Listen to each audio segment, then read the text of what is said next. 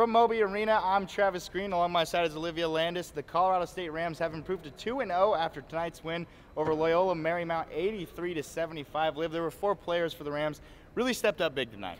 Yeah, Trav, and I think a really big surprise out of those 4 players was Antoine Scott. He had 17 points, 3 3-pointers. He was really feeling it, and I think that this is what the Rams needed to get that lead, since Loyola was leading 20 minutes out of that game. So I think this is what the Rams needed. Loyola came out hot in the first half. The Rams were only shooting 35% from the field in the first half. And then when we talk about the 4 players, you touched on it, Antoine Scott, but then you got to talk about Emmanuel Mogbo. Ram fans have grown to see this player is the real deal. 19 points tonight, 7 rebounds. And then Joe Desmond had another good game, 15 points.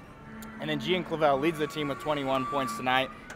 I think we're going to see those 4 players really step up big time going forward with this season. Yeah, and even with Gian Clavel leading the team with 21 points, he did say in the press conference that they still aren't the team that they can be yet. I mean, there's still a lot of potential there, and we're just going to see it as the season goes on.